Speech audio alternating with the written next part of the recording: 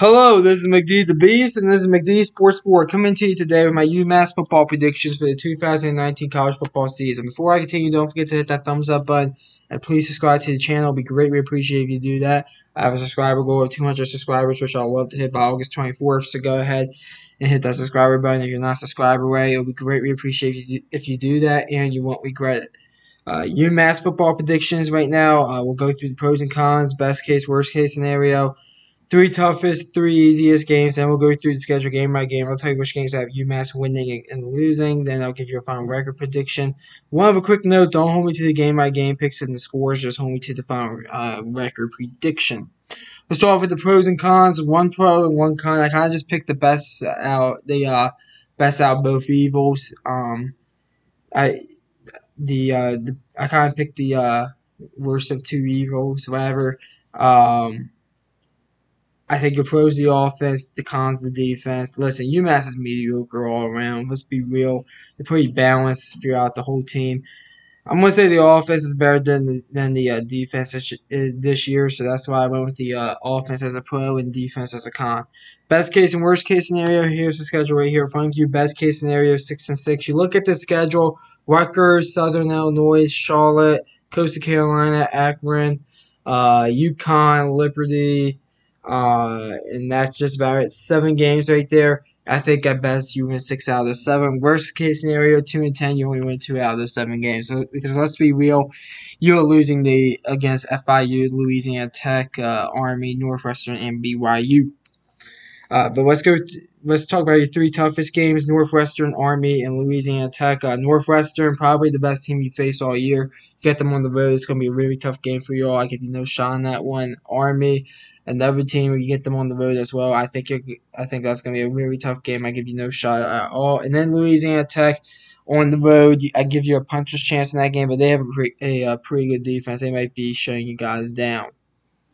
3 easiest games: Southern Illinois, UConn, and Charlotte. Southern Illinois FCS opponent. I think they're one of the better FCS schools though.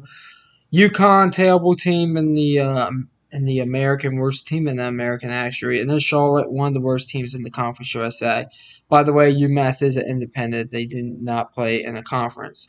Now let's go through the schedule game by game. I'll tell you which games I have UMass winning and losing. First game on the road against Rutgers. Went back and forth with this one. I think Rutgers will win a game this year. I think this is going to be the game that Rutgers wins. I have UMass losing this one 38-27. This is a Friday night game, by the way, on the road against Rutgers. Next game, Southern Illinois at home. Win. You should be Southern Illinois without a problem. It's an FCS school. 49-21 UMass. Next game, at Charlotte. I went back and forth with this one. I had to give it to Charlotte. Listen, I try to find wins on the schedule for each team because I usually predict the one team to go 12-0 and one team to go 0-12, and then at least pick the rest of the teams to at least have one win.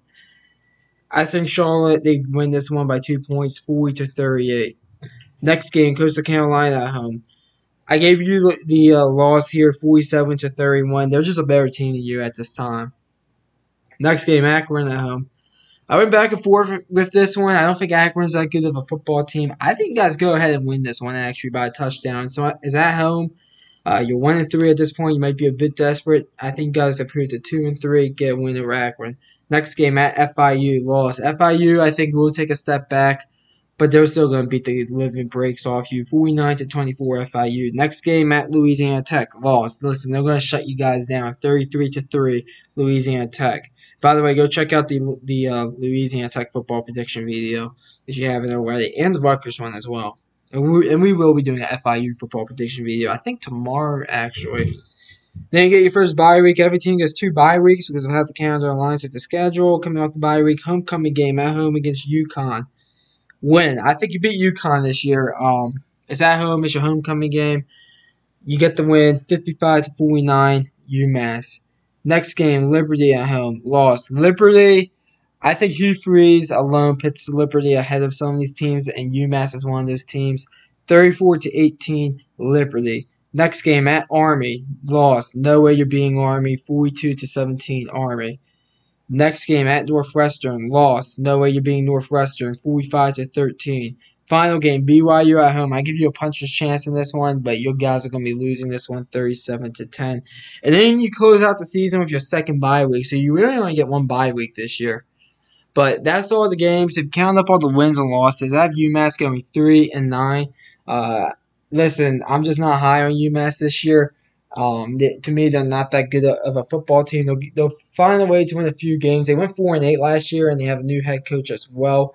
I think they're going to I think they'll drop a game, one more game than they did last year. But overall, 3-9 for UMass. Comment down below. Tell me what you think. I always like hearing from you all. Thanks for watching the video. Don't forget to hit that thumbs up and please subscribe to the channel. Greatly appreciate if you do that.